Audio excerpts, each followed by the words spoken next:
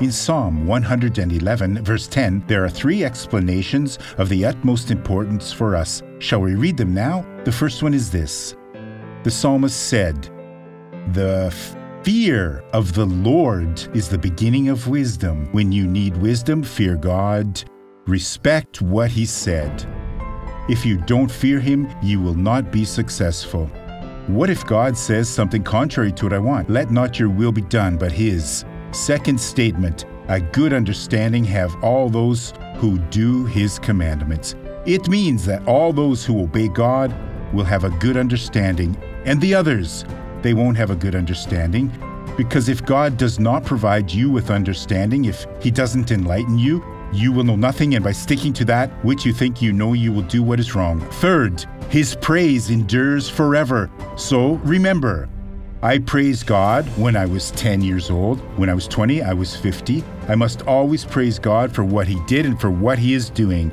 This praise endures forever. My praise is in His presence and will never remain this way. Take a look at this person who was blessed, and I'll be right back.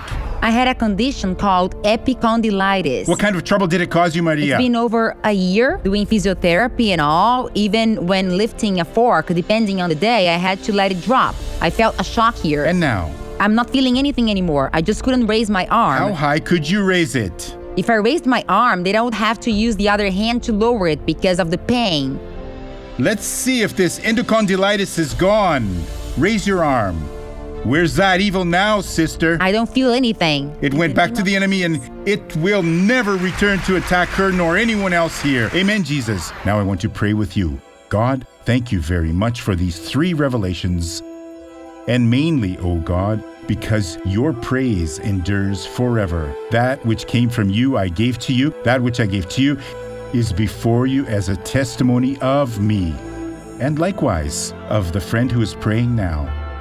May we know how to give you the best praise. In the name of Jesus, touch this life and bless it. Amen.